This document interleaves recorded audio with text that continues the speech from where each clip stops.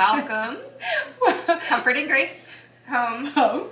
We are over at Jen's house today, and we have our superstar Autumn, who just, I mean, she has got to be Center of attention. Center of attention. Yes. She wants her own channel, so.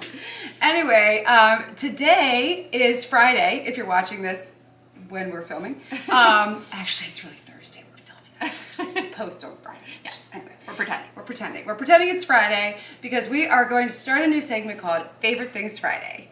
And it was actually Jen's brilliant idea the other day.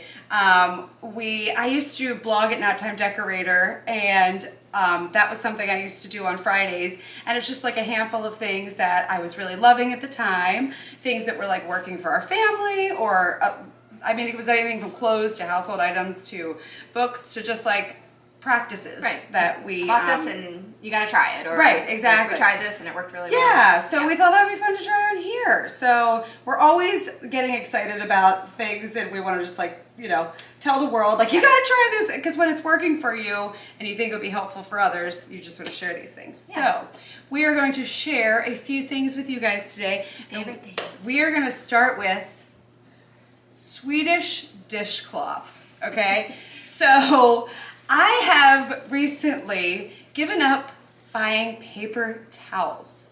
This is shocking. And I won't show the big thing of paper towels that I just put in the basement from Sam's Club. I can't do it. I was so intrigued when I saw one of my favorite bloggers, influencers, Brooke over at Nesting with Grace. She was talking about how she gave up paper towels, and I thought, I never thought that was even like possible to give up paper towels. And I was like, oh my gosh, maybe we could do that, because we go through so many paper towels in my house, and they're such a pain to buy, because you buy this big thing, it takes up your whole cart. They're expensive. I was like, what if we could get away with it? So we have been doing it for about a month and a half now. We have not bought paper towels, and these are what are saving us. These are Swedish dishcloths. We'll link up everything, get them on Amazon or wherever, and once they get wet, they're just like a washcloth. It's kind of like if a washcloth and a paper towel and a sponge kind of all made one. So, and you throw them in the wash, you can throw them in the dishwasher, so you can reuse them over and over and over and over again, and they come in like a pack of 6 for like 12 bucks or something, and you can use them for really long time. I don't know exactly how long. I'd have to do my research, but it's all on the description on At least a month and a half. At least. So I am and they dry pretty quickly. So what we do is we just kind of keep it out like draped over our sink, and anytime we would grab a paper towel to like wipe up a little thing, we grab our little washcloth, and because once it gets wet, it gets like a regular washcloth. It's not like stiff like this. Yeah. And then we just rinse it out, drape it again over the sink, and then like all the time I throw it in the wash. I mean, I do laundry every day pretty much, or throw it in the dishwasher every day. So they stay clean and you can reuse them. So that is how we have survived without paper towels, you guys. I will say, just so you don't think I'm totally bad, we have reduced how much paper towels we use. Exactly. We use hand cloths, and we have microfiber cloths, which are another option that I could show sometime. But yeah, anything like that, it does cut down immensely on the paper towel usage. I'm not going to say it was like a super easy transition, because like, you know, there were times where like, I need a paper towel. And you know what I think I might actually do is like keep like a roll like under the sink for emergency stuff. Yeah. You know, sometimes you just like sometimes you just kind of need a paper towel. Yeah, or you don't want to ruin those. Right, exactly. Yeah, sometimes I actually have the other day, and because I'm always painting. Right. So yeah, I have thrown out like rags, old rags, like when it was too gross. So anyway, that's one item. Swedish dishcloths. Okay. And then this is one thing that I actually tried to influence Liz when she came over a couple weeks ago. I don't know if you can see it. Hopefully you can see it good. But this is a Shark vac mop. And the story... Autumn does not like this thing. Autumn does not like vacuum cleaners at all. So if I turn it on to show you, I don't know if I should show you how it works. But anyway, just take my word for it that it is revolutionary. I've always had a hard time finding particularly like a stick vac that is light, that I can just keep, like instead of dragging out the big vacuum cleaner or moving it from floor to floor or whatever. Yeah. And my parents actually bought me this when I mentioned before I was having really bad back problems, spinal cord problems, and so they had bought one, and I think they had gotten one for a gift for my sister-in-law, and said they both loved it, and they thought, well, this will be good for you because the kids can use it, or it won't be as stressful on your back as fishing a big vacuum cleaner or moving it, lugging it. Super light. I mean, it's super light. Yeah, but it works super well, like for dog fur, for spills in the kitchen. And the cool thing is that it has these. So it comes with these. You buy these, and it just snaps on to the bottom. And so what happens is it works as it's kind of hard to do. It's supposed to be on the floor. So you actually you don't have to touch it, but it just snaps on. Yeah, I know, you don't like it. But it's okay. a vacuum and a mop. So you press the button, you turn it on, and it vacuums, but then it has the spray part on. It's okay. I'll put it down. It's got a spray part, and so Autumn, she really does not like vacuums. She is looking at that. But anyway, it is great. Like I have a hard time with the stick backs. I find that either they don't keep the charge or they don't really suck things up very well. Autumn. Okay, that's enough. Or keep talking. Or just any number of problems. I've just never found one that I love. But this one, it keeps the charge well. It picks up stuff really well. So it actually, once the mop has little compartments, and it'll vacuum everything up, and then you just dispose it. Yeah. So I go through one probably like once a day, just because I have a dog and she sheds a lot. Right. And I'm vacuuming like a couple of times a day at least, like after meals, and just a couple times throughout the day, because we have dark floors and a light dog and not a good match. But it works really well, and that's what's nice, because I can just grab it and clean up, little spot clean areas, and then it's got the mop built into it, so it does both things. So you don't have to have two, a mop and a vacuum. Yeah. So it works really, really well. It was a gift, so I don't think it was terribly expensive though. But I will look it up and link it for you. But it's definitely worth the investment. Yeah. And I think Shark makes good product. I think you have a Shark vacuum that you like too. And I had my other vacuum is a Shark, which I love too. So I feel like they make good vacuums. But this particular is one I really wanted to share, because it's been great. Yeah. Cool. Cool, cool. And now I'm gonna see if I can lift this guy up. This is another favorite thing, you guys. I wonder if they can see it.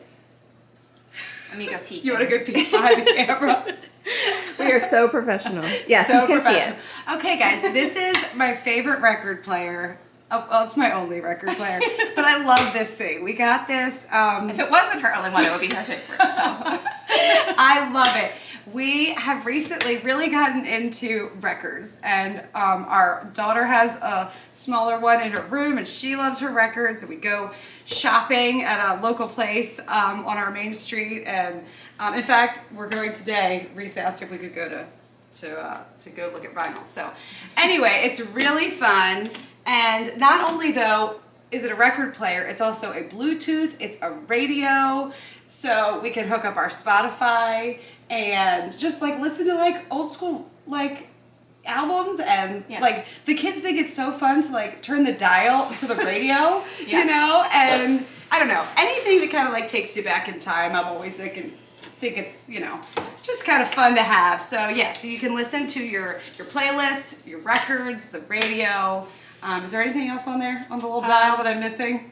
I don't think so. I think that's all. Bluetooth, auxiliary. Yeah. Yeah. So anyway, our family has really enjoyed having a record player in the family room, and so super cute. Yeah, it looks super cute. Yeah. I love it. So anyway, that is certainly a favorite thing. Good. It has been. Yeah. When friends and family come over, they're like, record player, that's so cool. Yeah. So anyway, we'll link this up. Yes.